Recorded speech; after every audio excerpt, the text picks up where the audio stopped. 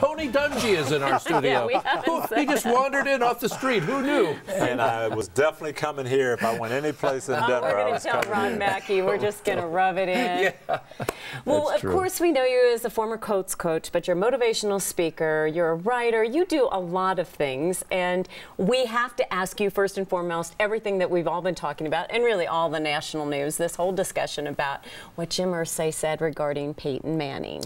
I really do have to believe it was taken out of context. I know Jim Irsay well. I worked for him for 7 years. I loved working for him. He loves Peyton Manning. So I'm not sure where all this came from or what the context is, but I can promise you it wasn't meant to disparage Peyton. It just came out the wrong way. Just came out the wrong way, I believe. Is this something that rattles him or just puts more fire in his belly? Well, I don't think he needs any more fire. Going back to a place, first of all, they want to get to 7-0. That's the #1 thing in his mind. When you go back to a place where you played for 14 years, you want to play well. When I had Peyton in Indy, I remember we went back to New Orleans for the first time, and I was worried. We're going to his hometown. How's he going to do? Is he going to be too amped up? Is he going to be worried about seeing everybody? He threw 6 touchdowns in the first 3 quarters, so he was ready to go, and he's going to want to have that kind of performance again. Well, he's certainly the guy in the NFL right now. And, you know, Tony, we know a little bit about great football minds and cerebral quarterbacks here in Denver. John Elway was, you know, much the same person. But Peyton Manning seems to be a very unique animal. He's one of these guys who just knows every phase of the game and seems to be in complete command of every phase of the game. He is. I can't tell you the number of Tuesday nights when I'd get a text from him, hey, we ran this 5 years ago against these guys. We ought to look at this or try this or what about this? And he's always into things. The very first conversation I ever had with him, he was a senior in college and I was a pro coach at Tampa. We were at a banquet together. 6 years later, I become his head coach. He recounted everything, the hotel we stayed at, what night of the week it was, what we talked about.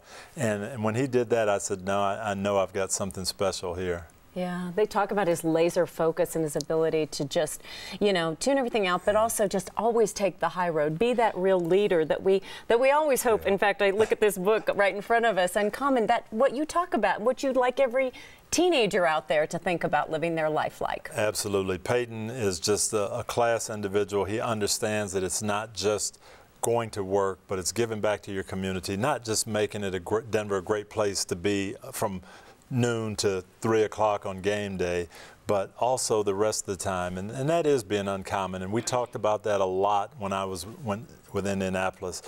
We want to be special on and off the field, and he was definitely the leader in that regard. Are they the best team in football right now, do you think? You know, I'm not so sure they are right now. Even though they're undefeated and they're putting up a lot of points, they've got a couple of links that they need to get worked out. They have some injuries on the offensive line. They really miss Von Miller. But with Champ Bailey coming back last week, getting Von Miller back, I think in 2 or 3 weeks they could be far and away the best team. So we'll see what happens in these next couple of weeks. How about those Chiefs? Yeah, Chiefs are, you know, every week coming on going, oh my gosh, they did it again. They're step for step with us. See, I coached in Kansas City for 3 years. People have just been waiting for this to happen, this kind of revitalization. It's an awesome, it's like Denver. It's an awesome community for football. They're playing with a great formula. They've got a good running game, great defense, home crowd, home field advantage. They're for real. They're for real. Great team. So who is the best team in football, if not the Broncos? You know, the Broncos are close. Seattle is a very, very good football team. San Francisco went through some early downs, but they're starting to get some of their guys off injured reserve. They're going to be pretty strong. It's an interesting year. I don't think you can ever tell until December, really. That everybody's kind of feeling their way, but you got to be healthy. The Broncos are healthy in December. They'll be right there.